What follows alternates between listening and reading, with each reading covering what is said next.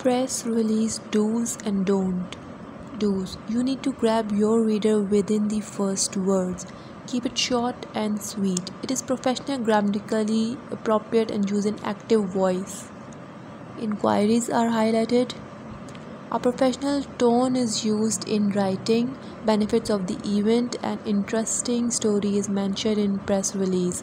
To send the press release, it is better to send 2 or 3 weeks in advance.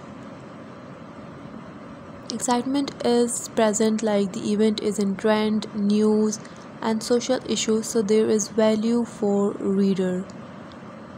Keep your press release within 300-800 words. Have a spell check. Don'ts. Don't write long paragraphs.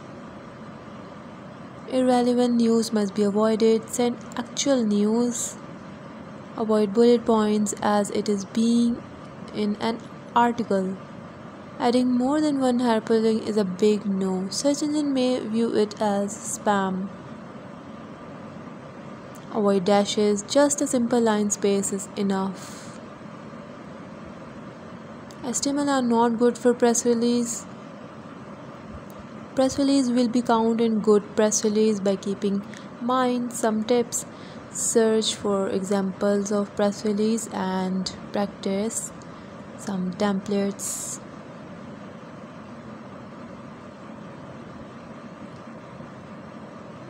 Press release with a bad example.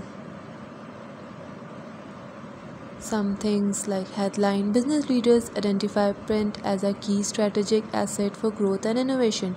This is used as a bad headline format as print cannot be a strategy for growth, and this idea is unbelievable. So always go for headline that cover company brief statement. Press release is never wordy.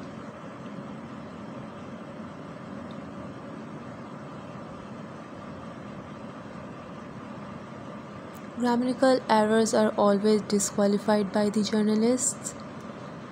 Understand the press release to shine out the event or your product.